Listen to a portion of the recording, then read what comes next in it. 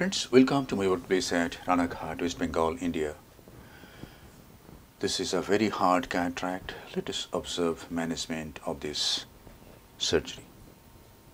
This is the main incision at mid-limbus with a 2.8 mm steel keratome. And now the antechamber is filled up with 2% hydroxypropyl methyl cellulose. Visibility is quite good in this case, so I didn't use Trypan blow dye. Visco is applied over the cornea and visibility improves. And now a side put is made on the left side of the main incision. And then capsular Rhexis is done with the help of a Utrita forceps.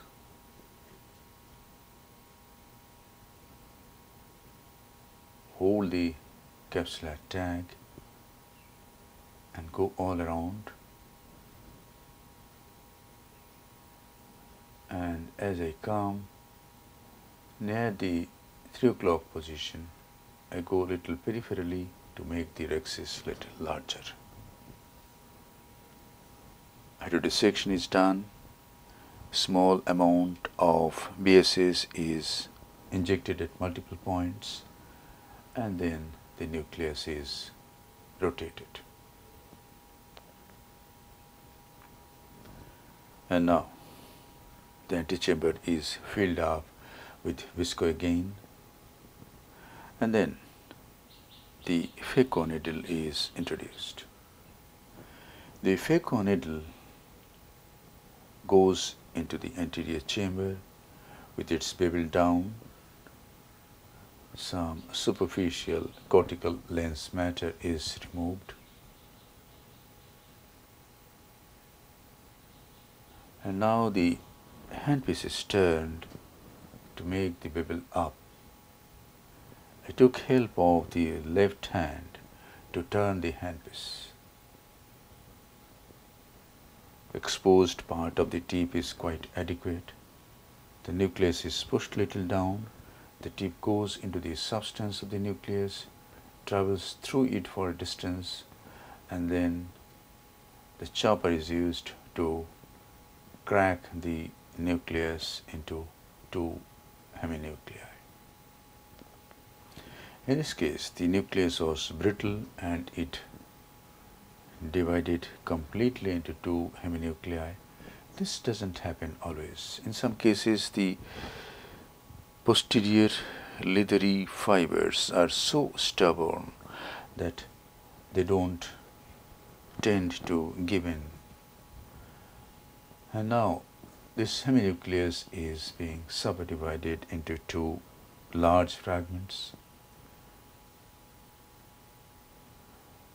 It is rotated, and now one piece is tilted and emulsification of the piece is started from its apex. If we tilt the fragments, the smooth equatorial part of the fragment, broad-based, rests on the posterior capsule. If we don't tilt, the sharp pointed end of the triangular piece may go posteriorly and exert pressure over the posterior capsule at a point. My thinking is this starting from apex is friendly to the posterior capsule, and with this technique I have not found posterocapsular rent by the fragments.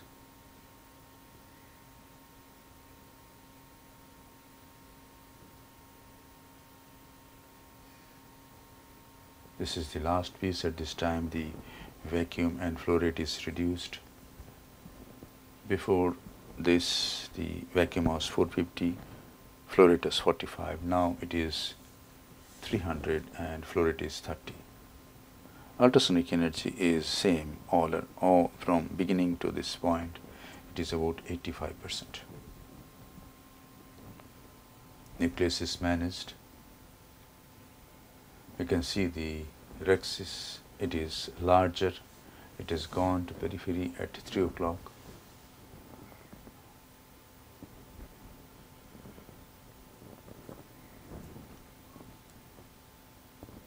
Very little cortex is there, some amount of cortex is there at 2 o'clock and 12 o'clock, subincisional area. The wound is enlarged a bit because I will use a B cartridge, wide bore B cartridge, and wound assisted delivery I usually don't do because it causes a lot of stress to the wound, and if the wound is stressed,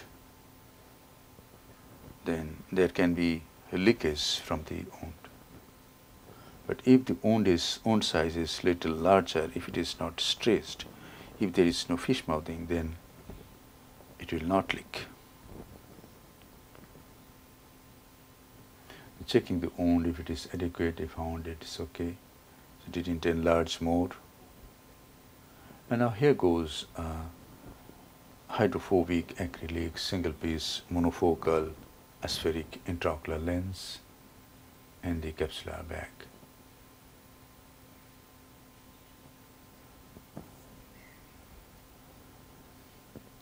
And now whatever viscose there in the lumen of the cutis comes out by irrigation, and we are almost done. Little bit of moxifloxacin is injected into the anterior chamber. The side port is closed by hydrating corneal stroma with BSS. Then a final lavage of the anterior chamber is done. At this time, a gentle jet of BSS is directed towards the corneal endothelium through the aspirating port, and the